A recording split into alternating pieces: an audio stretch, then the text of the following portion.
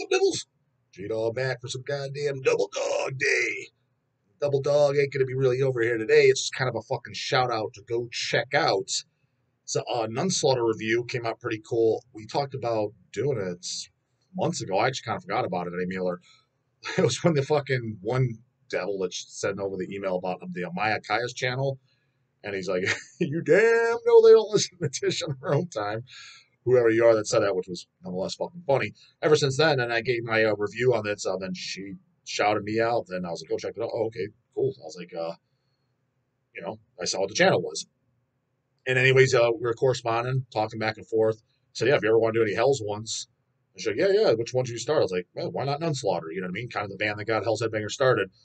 And she just said, "Yeah, but that was back then, so 6, 8 months ago." So I totally forgot about it. Anyways, she did the goddamn video. It should be up today. I'll put the link in the description box because she emailed it to me ahead of time a few days before. So hey, check it out. I was like, "Oh, looks all good to me."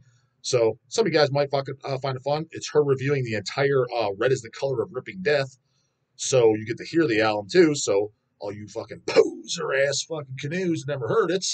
So I've been out for 2 years, goddammit. And again, if you don't fucking know who Nunslaughter is, again, don't have to like them, but for fuck me sakes, if you don't know them, you're not in underground music. You're just flat out now. That's a band that's been around for what 30 was it 4 years, 35 years, whatever the fuck it is. Um, what 100 releases under the belt, maybe more. I mean, some of them get a little fucking silly. Limit to 13 and shit. If you count that crap, who knows? But between you know 7 inches, demos, and live albums, studio full lengths, it's way the fuck up there. So they blew past you, then your fucking canoe ass isn't into goddamn underground music. But you can pretend to be fucking cool and be in the loop now, and at least hear the new fucking record. Well, newest full length.